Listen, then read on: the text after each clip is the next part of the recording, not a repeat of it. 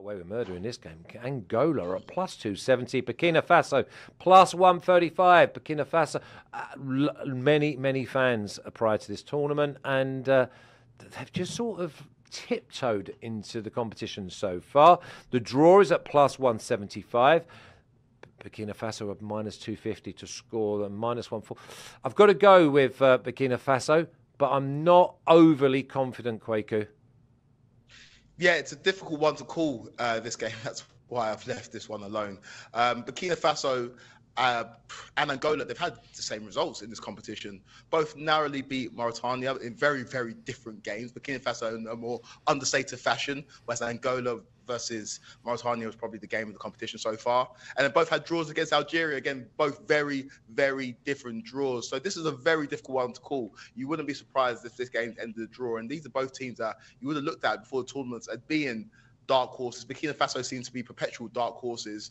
And they both know that going into this game, they've got a chance, really. I'm not calling for collusion here, but they've got a chance to see Algeria, who are one of the favourites, go out of this competition, depending on how their result goes in the other game in this group. And so it's going to be a difficult one to call, and that's why I said I left it alone. Yeah, I love it. I love the chat, by the way, of Vanster saying, Cabo Verde, we're here and we're here to stay. Yeah, let's hope you are, because you've been an absolute breath of fresh air. And for me, I love that type of behaviour. Angola, Burkina Faso, because I digressed. It's a strange game, because I don't know what the teams actually need to progress, to be honest, Zach. And their squad's not as deep as some of the big guns, so they've got to make sure that they look after themselves as well. Yeah, it's been a really impressive start to the AFCON for Angola, taking 4 points from 2 and entering the final match day in first place. But I do think they are going to have a tough time coming away with a second straight victory as they take on Burkina Faso. The Stallions rode their luck in the opener, but escaped with a last-second penalty victory against Mauritania. They were able to come away with another penalty goal to restore the lead, only to get burnt on 2 separate set-piece scenarios and cough up 2 points at the death to Algeria. But they do enter the match in brilliant form, haven't lost since June.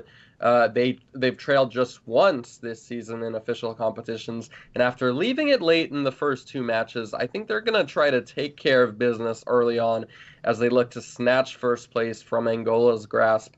The Palancas Negras have conceded 30 shots in their first 2 matches. They're a very open side that could struggle against Burkina Faso's pace and physicality up front. Like you said, they've been a breath of fresh air, really impressive, and they are playing with house money, essentially, given the low expectations. But I do think that Burkina Faso's superior individual quality and attack is going to come up clutch. I think the Stallions come away with a victory here.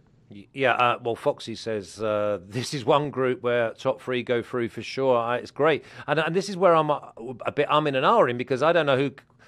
once we get to knockout round, because there's nothing between, say, 85% of the sides that are going to be in a knockout round. I don't know if you care for your first, second, or third. I think it's just getting out of these groups.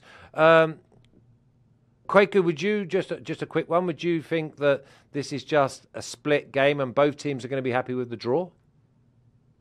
Possibly, quite possibly. You expect in the other game in the group, which we're going to move on to very soon, that it's going to go one way.